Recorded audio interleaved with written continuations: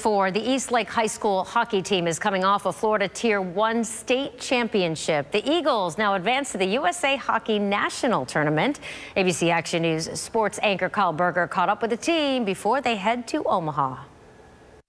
I think it's going to be top-tier competition. I mean, it's the best team from our state.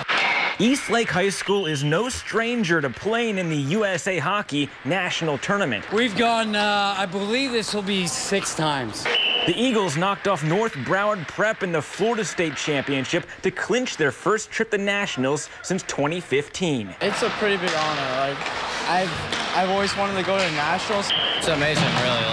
I'm really proud of us for how we got here. The Eagles have been dominant this season, 29 wins and only 1 loss. But the pain from that single defeat is not something they want to experience again, this time on high school hockey's biggest stage.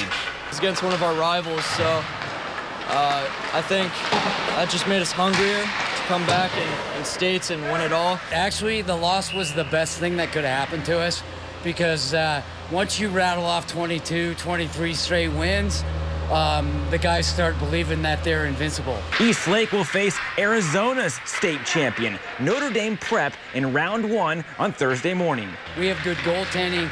We have one of the top defensive tandems probably in the state, and then we have a lot of good electric forwards, and we have depth. Depth to hopefully make a deep run. In Oldsmar, Kyle Berger, ABC Action News.